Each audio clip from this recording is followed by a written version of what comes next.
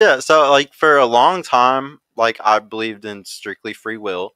And then like over the last few years I really got like started diving deep into determinism. Like people like Martin Luther King Jr. There was a lot of people that were like really big believers in determinism, and I just started reading more about it, and I was like, okay, this definitely aligns more to me. But I saw it as more of like a yin and yang.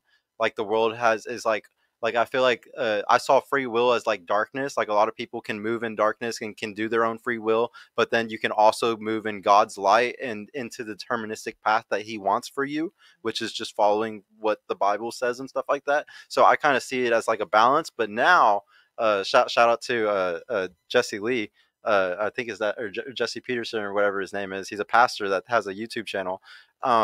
He did a really good debate with this guy Zerka and about because he's a Catholic that believed in free will, and he was like, "Well, if free will is real, then can't you just will your way out of anything? Like if free will is true, then you should be able to just will your way out of doing the best." Because like that guy Zerka, he does coke all the time and a bunch of models, but he's a strong Christian. It's like, well, how can you be such a Christian when you're doing cocaine and all these models? And he's like, well, because free will, man, it sucks. Like I just got to repent all the time. It's like, no, like you can free if you believe in free will, you can will your way out of doing those things.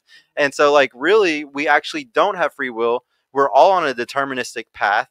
It's because the environment is our destiny, like how we're raised, like who all those things about what we went through is going to make us directly do these things. Like Satan is constantly influencing us, or the darkness is constantly influencing us into different routes, and we think that we have free will over it, but we don't, because because it's Satan that is just literally just controlling our every move because of our environments that we were raised in or whatever it is. And it all goes back to forgiveness.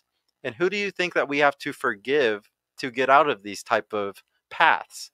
These paths where that are darkness paths. Think about it.